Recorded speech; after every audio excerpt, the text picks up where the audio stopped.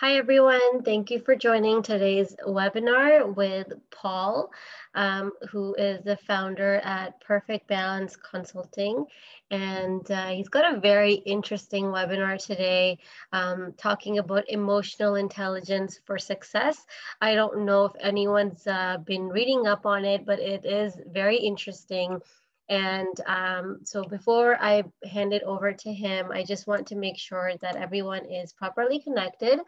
So please note that you are all on listen only mode, so we will not be able to hear you, but Paul will be taking your questions after his presentation. So for that, you will be using the Q&A tab found at the bottom of your screen to type in your questions. For best results, please use a laptop or a desktop computer. If you are using mobile devices such as your cell phone or tablets, I recommend downloading the Zoom app. It's very easy. You can just type in the meeting ID and log in. And your feedback is always important to us, so please do fill out the survey at the end of the webinar. Oh yes, and just to let everyone know, our webinars are always recorded. And if you'd like to watch this webinar again, you can use the same Zoom registration link. It turns into a recording later. And if anything, you will get a recording link and some other resources tomorrow sometime. And just to let you know a little bit about ACCES, we've been around for over 30 years helping job seekers such as yourselves. We work with over 2,200 employer connections, such as employers that hire employees from us. And we've got community partners, several sponsors, and we've got over 30 tailored programs, which include our bridging program and a pre-arrival program, programs for women, programs for youth. So check out our website to see what you'd be eligible for. And we've got 7 locations in the GTA, currently serving everyone from our online location. So if you are interested in any of our programs, this is the best time to actually do them because you can do it from the comfort of your own home and you don't have to worry about commuting to any of our locations. So take advantage of that. And I'll tell you more about it after the presentation as well. So Paul, I'm going to hand it over to you now. Thank you very much, Sonia. So let me just share my screen with everyone. Great, I hope that everyone can see my screen. So welcome everyone, and thanks for attending the seminar, the webinar on leveraging emotional intelligence for success. So let me tell you a little bit about myself and my passion for emotional intelligence. I spent 35 years navigating the corporate world, or the hostile jungle, as I sometimes fondly think of it. I've worked in 4 different countries. I've visited around 75 countries, either for pleasure or for business. And I guess I've dealt with a lot of senior people in my career, servicing boards of directors for the last 20 odd years or so. And I've come across a number of sort of A-type people, very direct and task oriented, with very little appreciation, I guess, for the impact of their communication. And so my most recent role was a wonderful position in the Middle East, where I was head of corporate governance, and I particularly needed in that role to have a high degree of emotional intelligence, or from what I'm going to call it from now on, EQ, or emotional quotient. So I had to build relationships, I had to develop my role and as an influencer, because despite, a relatively senior position, I had no line authority. So in other words, I had to really influence people to get them to do what, accept my advice essentially. And I needed to build that trust and credibility. So out of necessity, I needed to develop my EQ to sort of levels where I could function effectively in my role. And one thing I did find was that wasn't always reciprocated, particularly as the bank was a fairly political organization. So as a result, I became really interested in the whole concept of EQ. I'd studied it in previous years as well, but just really how it can be used to improve the culture of a workplace, and also how it can be used on an individual level as well to improve people's lives and how you feel about things on a daily basis. And so I qualified as an EQ practitioner, and I'm also a certified group and life coach. So what we'll be discussing today is not just around how you can use EQ to progress in the job search, or indeed when you're working here in Canada, but also these are strategies that you can use wherever you are, in and out of work. So if you adopt and embrace some of these strategies that we're going to talk about today over a sustained period of time, I truly believe that you'll be healthier, happier, and definitely better positioned to navigate the inevitable challenges that you'll face as a new entrant into Canada. So what are we going to talk about today? So here's today's agenda. We're going to start off with what is EQ.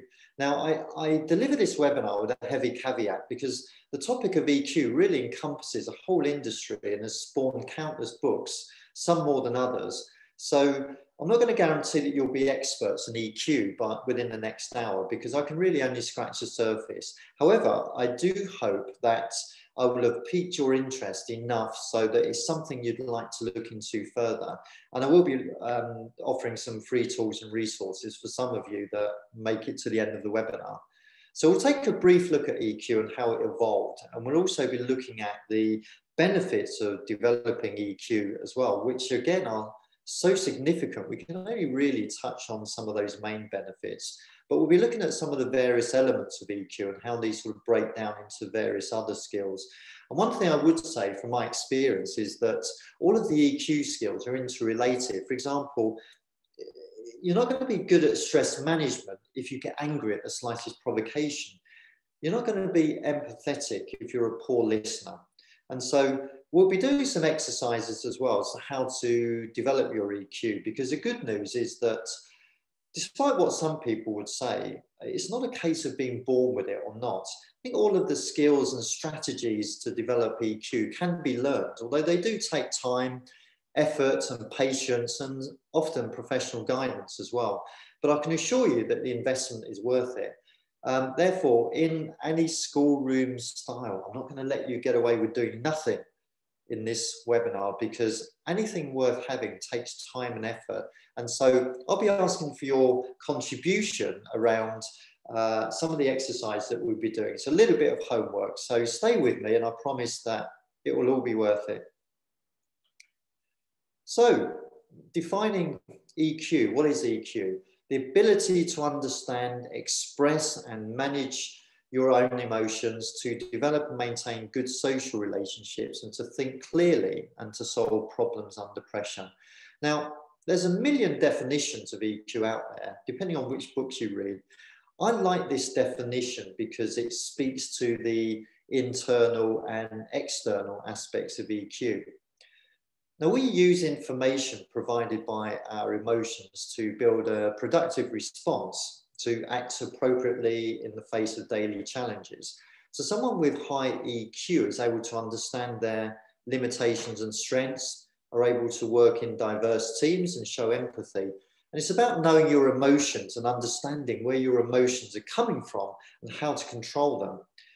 But it's also so much more than that, because it's also about the EQ of others as well. It's about you having the sensitivity and the awareness of how others may be feeling, which in turn gives you information about how you then are going to react, and having empathy for them so that you know how to work with people, how to live with people, and how to just generally be around with people so that you can control your emotions in any situation.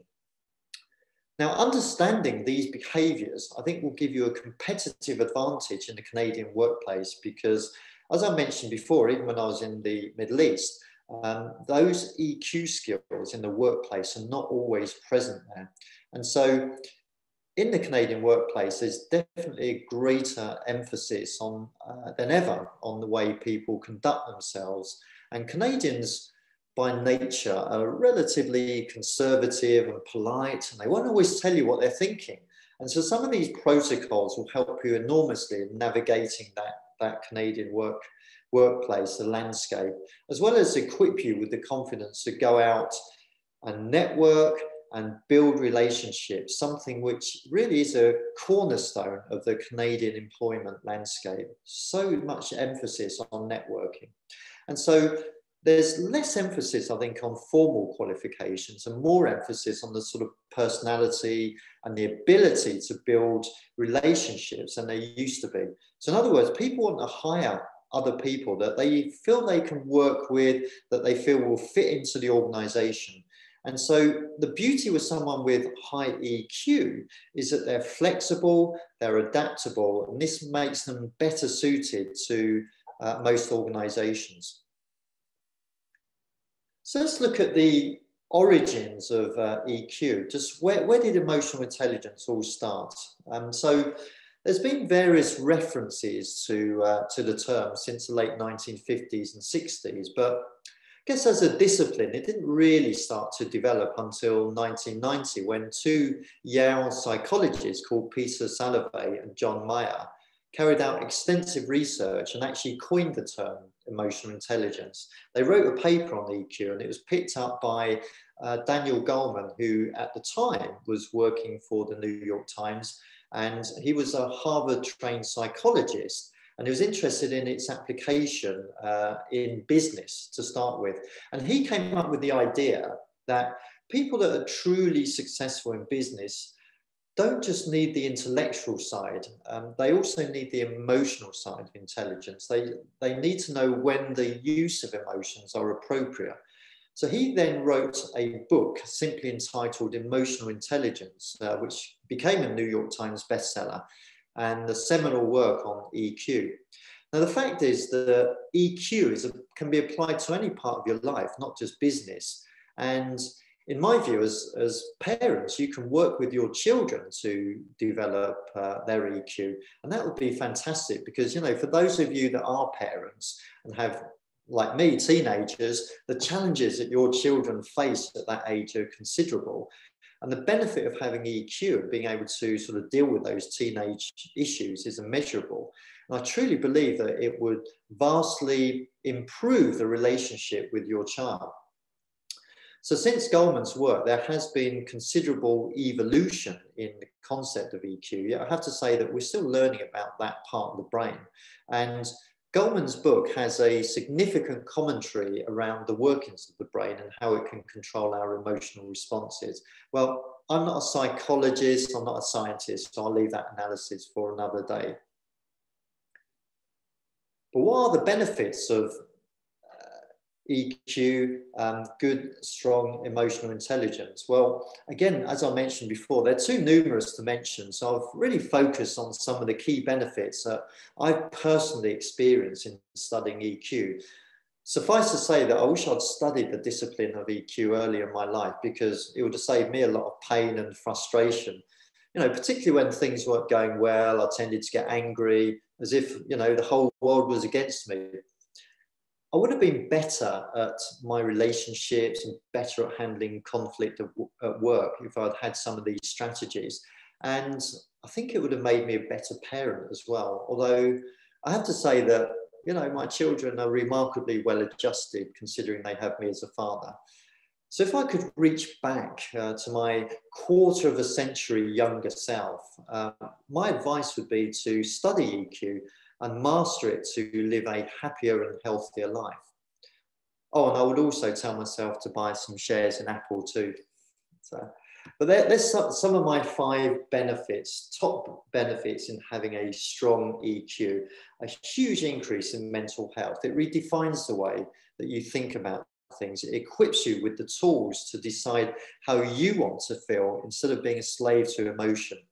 I think it also enables you to handle stress much better because it connects really to the first point around mental health, because a person with high EQ is better equipped to deal with stressful events because, you know, you don't freeze, and stress in itself is an emotion which really can get the better of you. It also develops your communication and interpersonal skills. Now, by exhibiting EQ, you become a better communicator and a better speaker, and also, more importantly, I think, an active listener as well, in order to display the skill of empathy. You become much more acute to non-verbal signs such as body language and facial expressions. You're much better able to read the room. I have to say that would have been a fantastic skill when I was in my late teens and seemingly getting rejected by every girl in town. Been so useful. I think it can help you to create more productive relationships as well, which means that particularly in a work context, you're much more likely to become an influencer, which will make you happier and more satisfied in your job. Of course, the relationship benefits go to every part of your life because as social beings, you know, everything we do is about relationships, and good relationships at home and work will just generally make you feel happier. It can also connect you, I think, with the purpose and the things that you're passionate about. And so much of EQ is about self-awareness and connecting with the things that you truly care about, and that can help you to define, you know, your passion and identify things that you really, really feel you care about and you're passionate about. I mean, my passion is to help people to live better, more productive lives. How do I do that? I changed direction, you know, moved away from the corporate side to become a coach and mentor. And I truly love doing this because I feel that it just makes a difference. And even if I can make even a small difference to just one of your lives, then, you know, this webinar is worth it as far as I'm concerned. So those are my top benefits. We're going to be delving deeper into some of the attributes of EQ, but based on what you've heard so far, I'd like you to think about some of the benefits that you think would resonate with you. And perhaps you can use the chat function. And I'll just set the timer here. So I'll give you a minute to upload some of those answers in the chat function. I'll be very, very interested in your responses. So I'll start the timer now.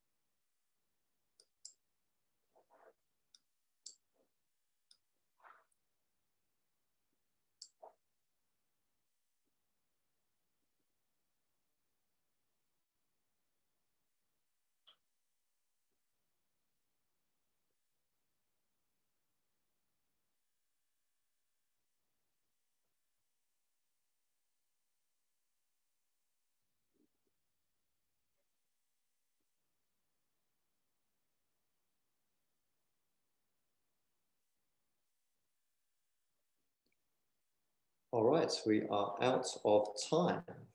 So, whoops, I'll leave that alone. Okay, so let's have a look at some of the answers here. EQ makes it easy to build networks, helps to develop relationships, develops trust, understanding, communication, helps stop unnecessary worry and wasted time. Absolutely, yeah. We spend so much time, don't we, worrying about things that often we have no control over. Healthy life, reduced conflict, peace, conflict resolution, better communication, being mindful of how others can interpret our message. Absolutely, some great answers there. Yeah. So a whole range of benefits that can really, really be important to you. So let's look at some of those attributes. Thanks very much, everyone, for your contribution on the chat function there. We'll have some other questions that we'll be raising soon as well. So let's look at those elements of EQ. Well, the first one is self-perception. And so this is really how we see our inner self, how we perceive ourselves as individuals and in relation to others. And it defines how, I think, confident and independent we are, which in turn defines how we set and achieve goals in life. And so before I talk about self-regard, I want to raise another question using the chat function. When something goes wrong, how do you generally feel about the way that you've handled it? How self-critical are you? Do you beat yourself up about it? Or are you fairly kind with yourself? Again, just a minute for you to think about how you respond to those situations. When something goes wrong in your life, how do you react? Give you another minute or so just to put a few answers there in the chat function. I said I'd work you hard today.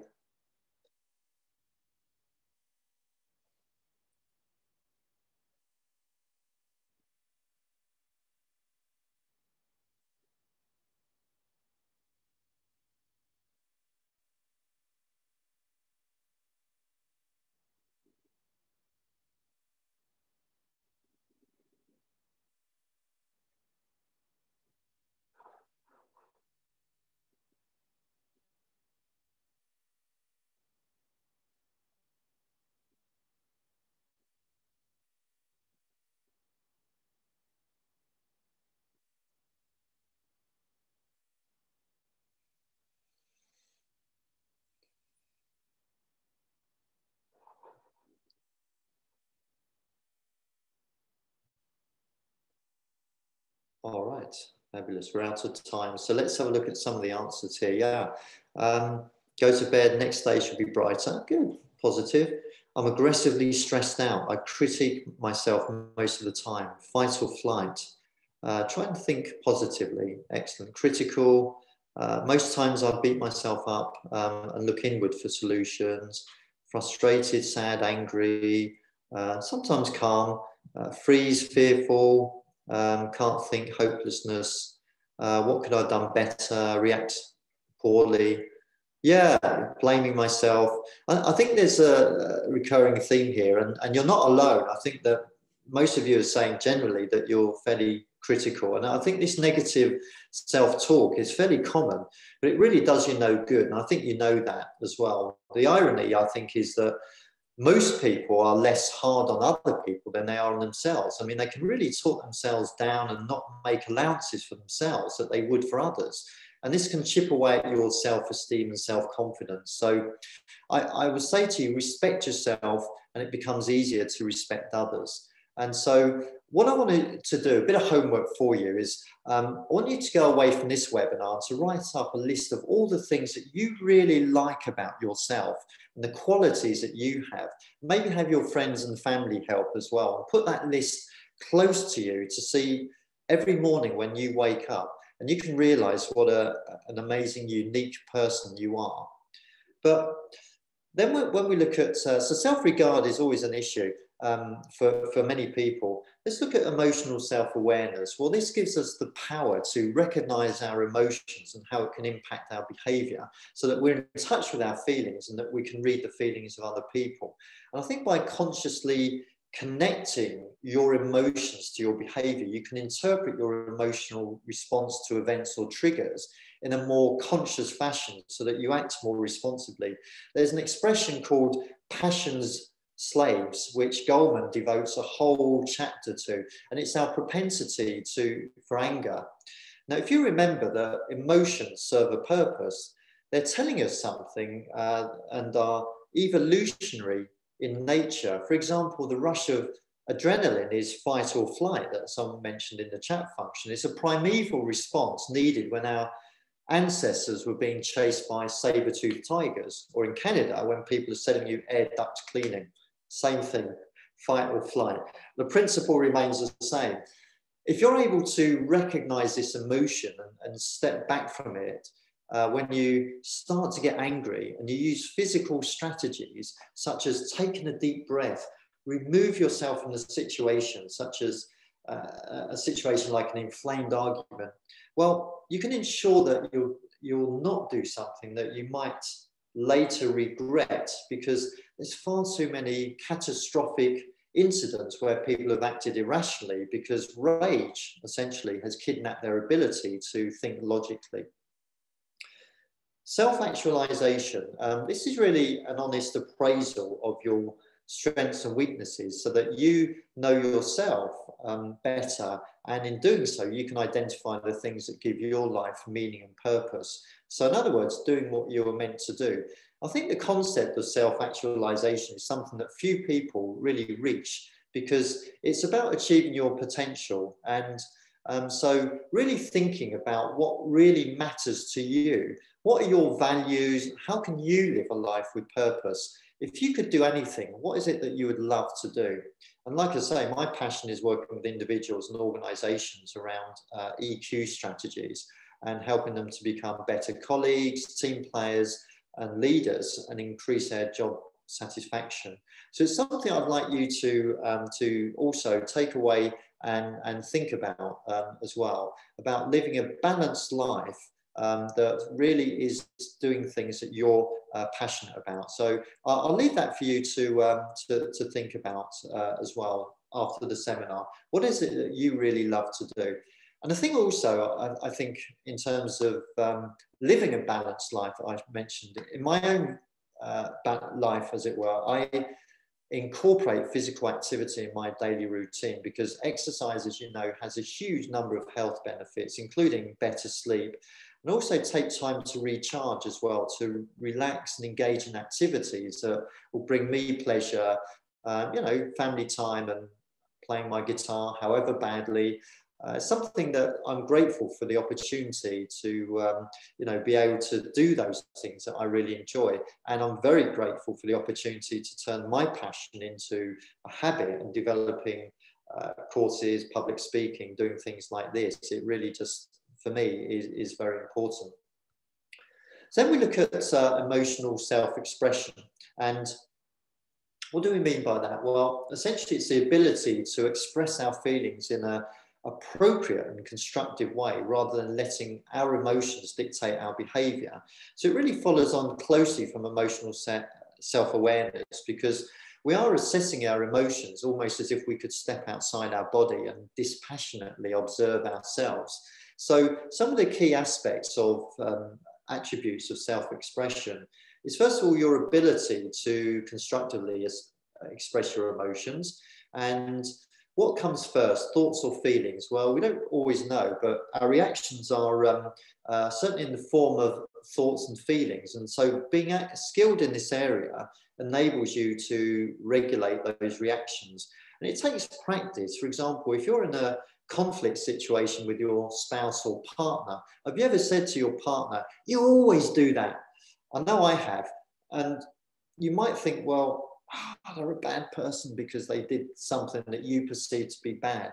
But really, when you express your emotions appropriately, you should be specific and specify how your feelings have been hurt.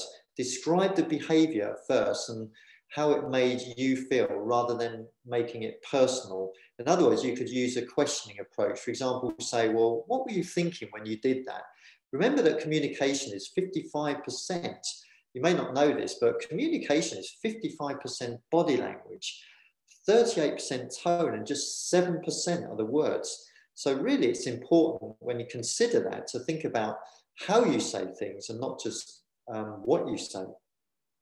Assertiveness as well. In my experience, this is something where people are not so great at this particular skill. It's not being pushy or arrogant, and it's certainly not being aggressive, but it does enable you to stand your ground and say no, and to convey your opinions in a non-offensive way.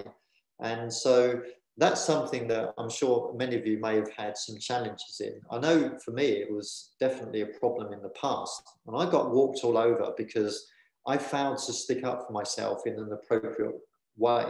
And so this skill, I think, is, again, very important for your mental health, because if you do get treated badly and you put up with it, the resentment eventually will cause you physical or mental health problems later down the line. So definitely practice being assertive, even if it doesn't come naturally. And certainly there's, you know, some strategies I can help you with in regard to that. Independence. Now, this is about being self-reliant, free of the emotional dependence on others. In other words, you're able to function autonomously. You're not afraid to seek counsel or feedback from others. And you're confident and empowered enough to receive criticism as an opportunity for learning and growth. Because it's really a belief. Independence is a belief in our ability to be able to deal with life and not be reliant on others for our physical and emotional well-being. And I equate this particular skill with authenticity and having a strong set of values, a moral compass, if you like. In other words, living the life according to the principles that you set for yourself, and not being swayed by other sort of negative influences. So living your life on your terms, I mean, who really doesn't want that? Interpersonal. Let's look now outward. We talked about inwards facing. Let's look outward now, outward aspects of EQ, those sort of interpersonal skills. This is to me, one of the most satisfying and important aspects of the EQ journey, because as we've said, we interact with people throughout the day, every day, yet we rarely sort of analyze how those interactions have gone and how we could have made them better.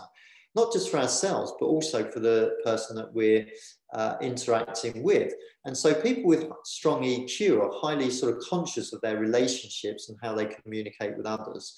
And it's really about developing a sensitivity to others and how they perceive you. So if we look at some of these areas here, the interpersonal relationships, and I don't need to tell you how mutually satisfying relationships and connections are, how they can enhance your life.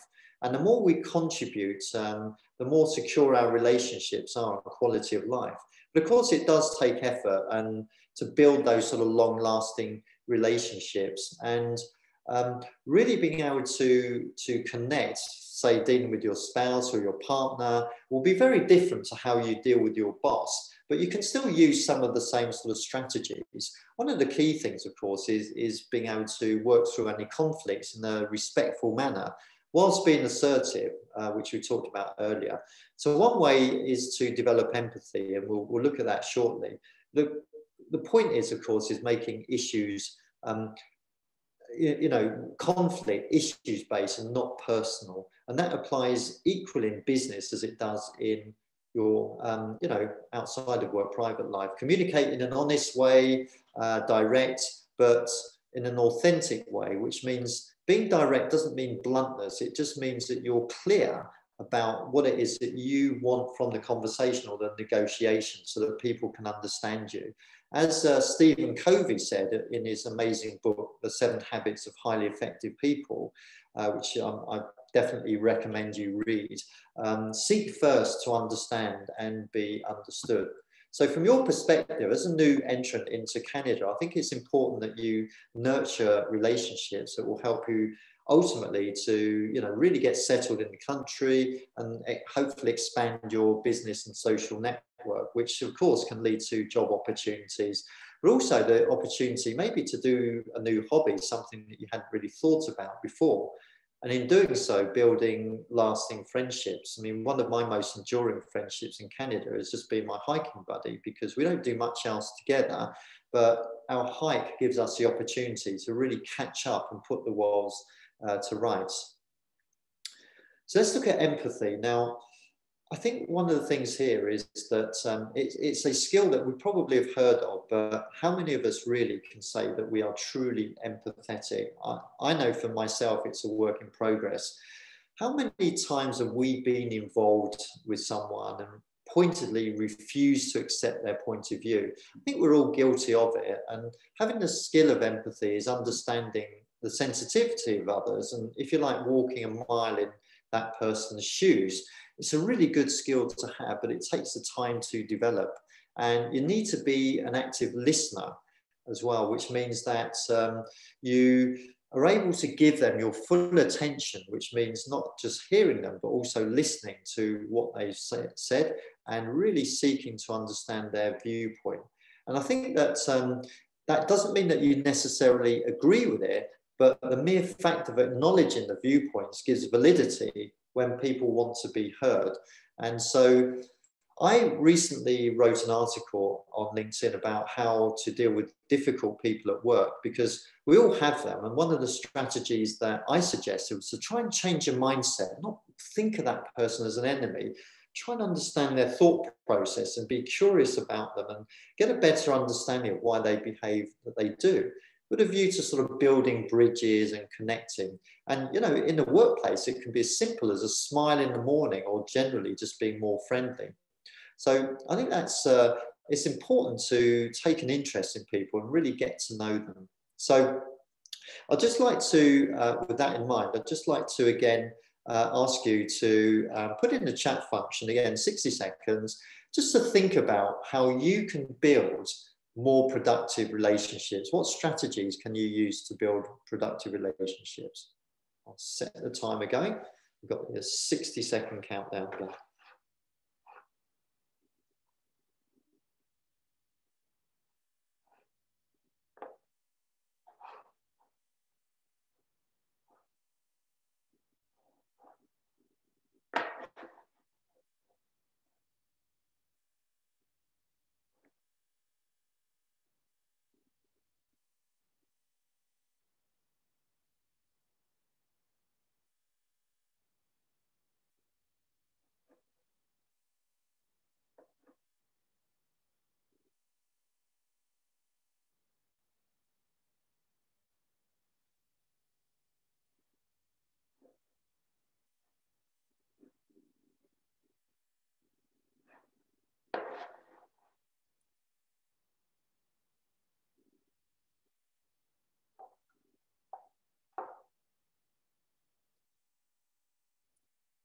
All right, time's up, everyone. So let's just have a look at some of those answers here. So non-work conversations, learn to listen more, establishing trust, being unassuming, showing a positive attitude towards people around you, absolutely. Showing empathy, being selfless, and yeah, tell people the positive points of their view, having frequent discussions with colleagues, and active listening, absolutely. Making sure everyone's needs are met. Yeah, sometimes it can be a process of negotiation as well, and being open to them rather than transparent. Yeah, fantastic. Some great answers here. Addressing issues directly as well. Being assertive, I think, is very important.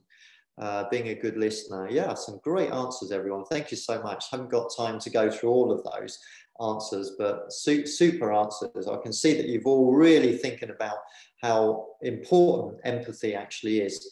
And then we look at social responsibility. Well, that's really sort of draws on from empathy, and it's really about building relationships generally and changing your mindset for any new person that you meet.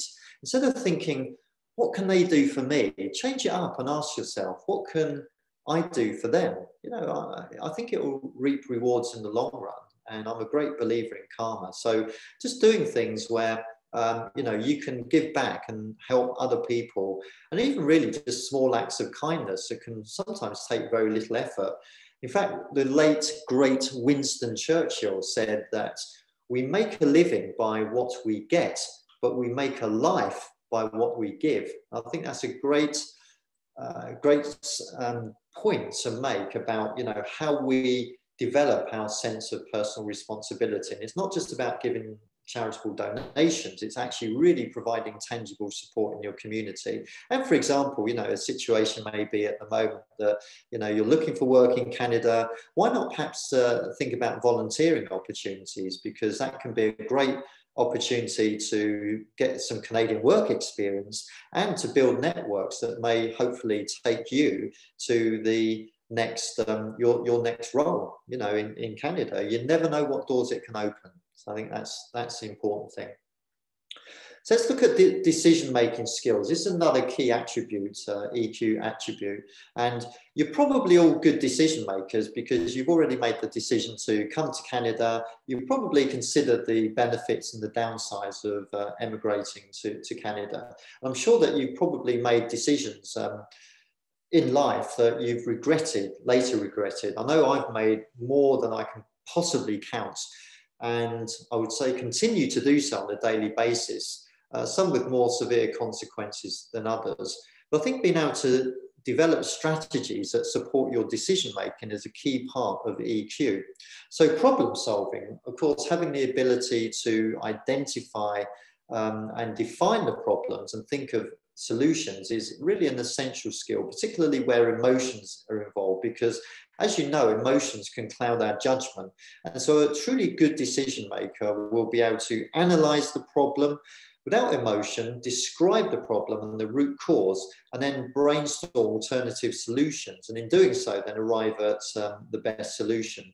And then also, of course, making sure that when you implement the solution, you follow up and you evaluate the solution and monitor the progress. Now, it sounds easy in principle, but it really isn't. And the main skill, I think, is being able to detach your emotions from the problem, and so that you can really think clearly. And in some ways, a good way of trying to do this is to almost like visualize yourself outside of your body and be a detached observer.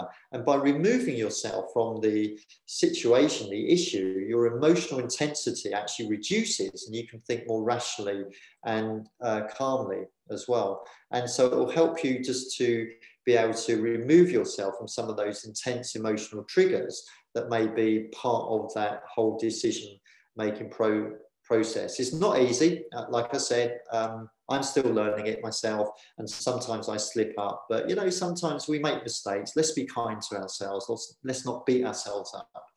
Then, of course, reality testing. Well, this is about an ability to see things as they really are based on objective evidence. It takes courage to question our own opinions on a certain matter, because our assumptions may not necessarily be shared by others. We talked about empathy and really just being able to see other viewpoints. And this is really about reality testing, really considering other viewpoints that may not necessarily be ourselves. And I think that if you have that reality testing mindset, you're more able to you know, take criticism and feedback without being defensive, and use it as an opportunity for learning. And it'll give you the bravery, I think, to confront the truth. And I would suggest that you find some honest friends, not the ones that always tell you everything is fine, you're a wonderful person, but those that will tell you the truth, even when it may be uncomfortable for you.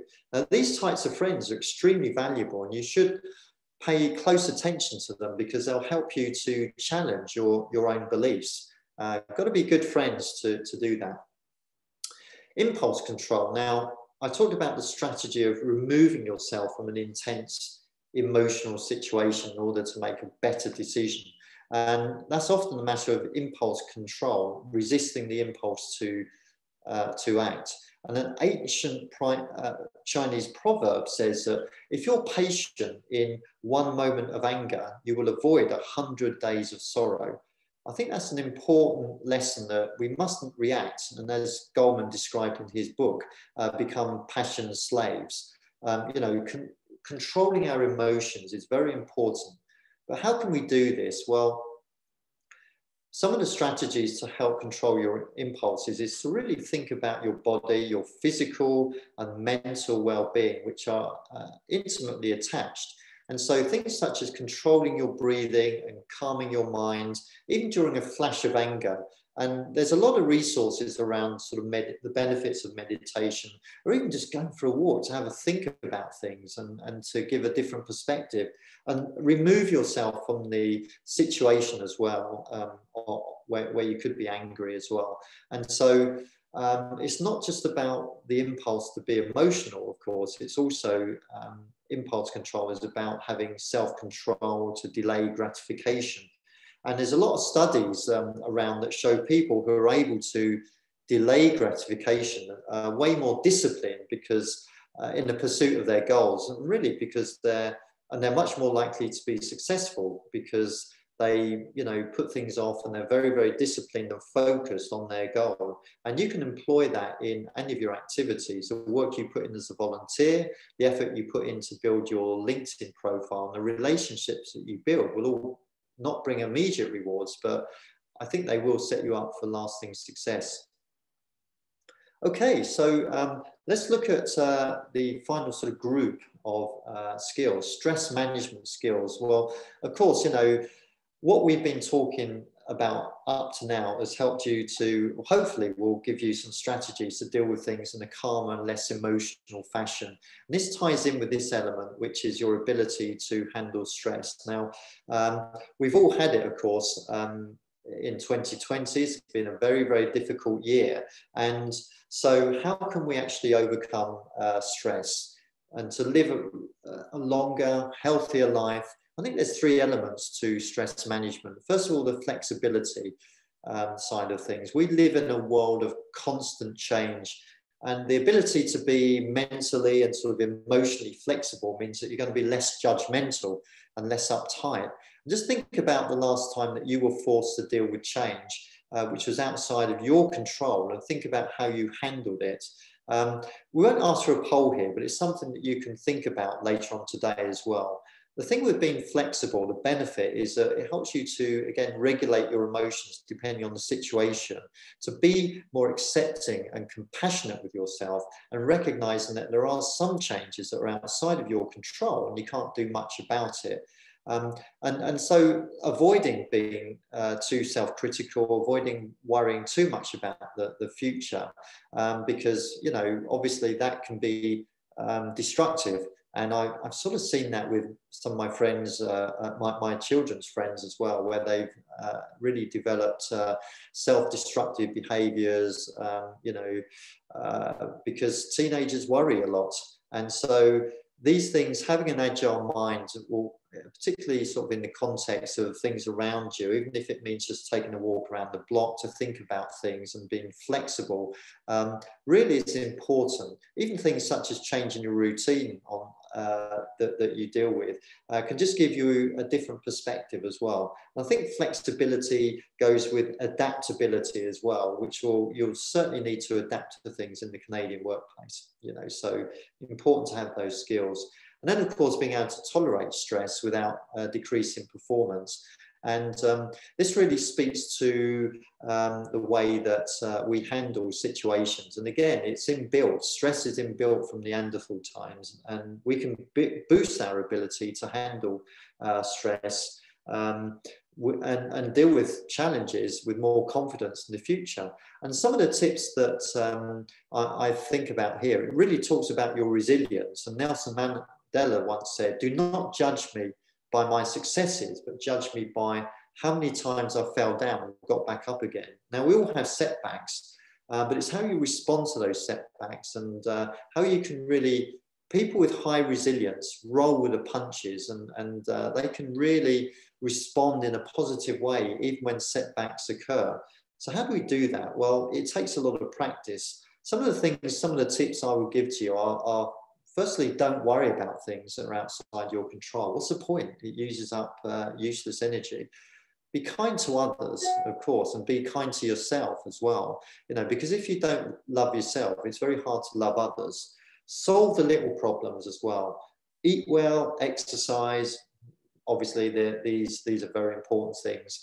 Doing a hobby, as I mentioned before, playing my guitar and annoying all my family is something that relaxes me. Think of change as an opportunity, not a threat as well. Changing your mindset, you know, to think about these potential for the future. Setting yourself realistic goals as well. Less again, otherwise we can be too hard on ourselves because we set goals that we can't possibly achieve.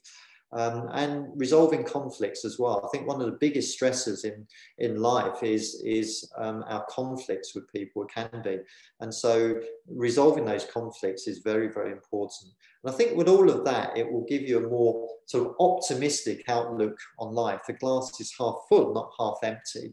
And so that doesn't mean being unrealistic. It just means that, you know, you look at things in a less pessimistic way. You can anticipate the best outcomes and trust that things will turn out well. Of course, you've got to make preparations for if they may not, but at least if you develop an optimistic mindset, then you're less likely to have that fear of failure and that paralysis around taking risks as well. So again, you know, think about it from the point of view that if you think of things in a more positive way, it gives you a psychological benefit. You're more likely to be focused on your goal. You're not going to be afraid of failure. And if it does happen, it's a learning opportunity. So again, you know, hope for the best, but prepare for the worst. It's good advice. It's good advice, really. I've had that given to me many, many times. And just having that whole, you can choose how you feel in life. So when you wake up, are you going to feel pessimistic, sad, or are you going to feel optimistic and happy? And so those are things that really we need to work on. So very briefly then, how does that apply to the Canadian workplace? We've gone through a whole range of skills and attributes. And so how would we apply those skills? Well, we need to understand that the Canadian working culture may be very different to what you're used to. And the reason that I promote EQ is not just for its own sake, but also because it's increasingly becoming recognised as a valuable skill in the Canadian workplace. Now, we all understand technical expertise, how that gets us in the door, but that in itself isn't enough. And then these soft skills have been around a long time, but as I mentioned before, they've only really been studied as a science quite recently. And in the Canadian workplace, these skills more than ever hold value, particularly in these sort of difficult times. In fact, a leader survey by Google rated technical skills at only 8th in the list of attributes needed by a leader. The other 7 were soft skills. So applying EQ in the Canadian workplace is something you should really seek to do, because it'll get you ahead, and it'll give you that competitive advantage that we talked about. So, let's just summarize some of those things. Build productive relationships, because people can be your advocates, and building good relationships is integral to success in the Canadian workplace. Get out there and network. Communication is a key to building influence in the Canadian workplace, and the ability to clearly articulate your ideas and concepts will be well received. And Canadians value assertive people, but they are turned off by people that come across as overly aggressive. So work on your body language, work on your spoken language, practice using the right words. You can even try that on your spouse or partner. You can role play. Next time you have an argument, it's a great opportunity to practice your assertiveness on your by making it about the issue and not the person. Not that I encourage you to start an argument with your partner for that purpose, but Canadians like people that are generally positive in nature and that have that sort of optimism. And also personal brand is important in Canadian culture. How you conduct yourself, how you present your ideas, how you interact with people, all speak to your personal brand. And so a strong and positive personal brand will have people seeking you out for advice. And in doing so, you can build your influence. And of course, working on your listening skills as well. We talked about how important active listening and empathy is, because these are highly valued skills in the workplace. And so that's just some of a few of those tips. And like I say, we've really only skirted the surface here. Ultimately, if I were to sum up all of these skills in 2 words, be happy. You're new to Canada, you've made a choice to come here, and the prospects and the potential of settling into a new country, a new community. It's a wonderful, exciting opportunity for a future that has yet to be written. And there will be bumps along the way, of course, and things won't always go as planned. But if you employ some of the strategies that we've talked about today and some of the tools and resources that I'm going to talk about shortly, is for you to have a sort of happy and contented life, because none of us can control other people's responses, but you can control your own. And so just to finalize, I have some tools and resources on my website. Happy for you to, I'll put my website in the chat function as well, just for you to access some of those free tools and webinars. Certainly if you want to take a deeper dive. As Warren Buffett says, the best investment you can make is in yourself. And so always happy to assist any of you in your EQ journey. And so happy to, Sonia, I'm happy to open it up to any questions that people may have. And thank you everyone for listening and making it to the end of the webinar. Thank you so much, Paul. That was wonderful. Lots and lots of information for sure. So everyone, if you can start typing your questions into the Q&A tab, and we can start taking up your questions. So not the chat, but the Q&A tab. If you have any questions. And you can see Paul's contact information on the screen. So if you do think of questions later on, you are more than welcome to contact him directly. He'll be happy to answer your questions. Thank you, Sonia. I did see that there was a couple of questions. Didn't have an opportunity to go through. There was a couple of questions I think that was raised in the chat function, but absolutely, I'm happy for people to connect with me later if they have any further questions arising from. We do have a very interesting question here. Do you have any tips on applying EQ strategy would help kids behave better? Oh, I could spend how long have you got? that's a great question. I'm actually doing a talk on parenting for your nice. EQ parenting for your teenager next week at my son's local school. And so how can we, you know, the thing is, it depends on the age of your child, but if you think of a teenager, because that's when really their influence really starts to, your influence starts to wane over a teenager, and their peers become way more important. I think one of the key things here is communication. You know, talking to them, getting them for you to be that active listener, somebody that can just sit down with them and not judge them either. Teenagers, children don't want to be judged. They want to be listened to. They want to have their voice heard. And more, I think it's about equal partnerships. I mean, in my generation growing up, you know, my mum and dad were the boss and it was authoritative. I think these days, you know, we need to be more partners as parents with our children.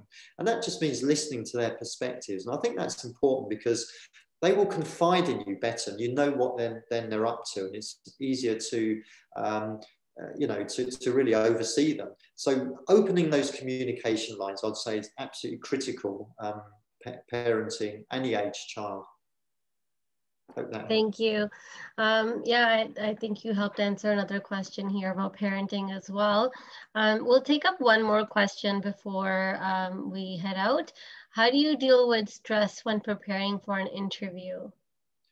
Yeah, that's a very, very good question. I think preparation is key. I actually have on my website a whole suite of, I do interview coaching as well. And I have a whole suite of the 50 most difficult interview questions. And so happy to share those with anyone that's interested. How do you prepare? Well, how do you overcome stress? I mean, absolutely.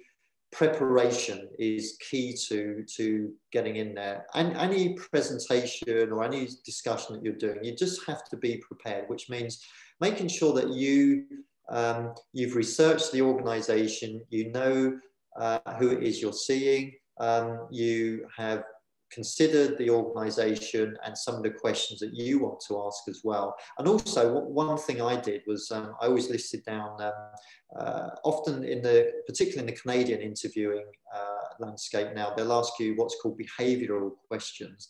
Now these are questions that say, oh, well, how did you exhibit such and such a skill in you know, give me an example. So if you list down some of those, just, you know, write down some of those key things where, for example, you exhibited leadership skills, where you're able to solve a project and what skills you use there, team building skills, all of those attributes that are so important in the workplace, and demonstrate how you applied it in a situation. If you have all of that in your armory, then you can walk into an interview with way more confidence and the ability to answer those difficult questions. It will just make you feel better. And of course, making sure as well that you arrive on time as well. And that's very, very important, because the biggest stress is you leave yourself too little time to get to the interview location. And that can be the biggest stress. And it takes away your mind from the focus of being able to answer the questions.